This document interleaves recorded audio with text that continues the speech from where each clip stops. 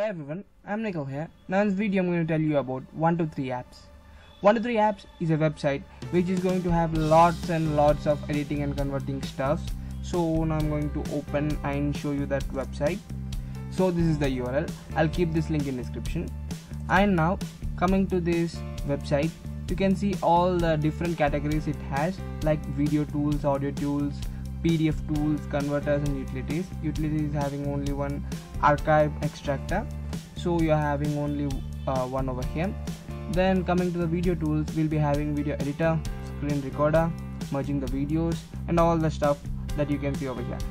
So now coming to the audio tools, we can trim the audio, we can change the volume, change the speed, and we can join the audios also. As you can see, you can record the audio online.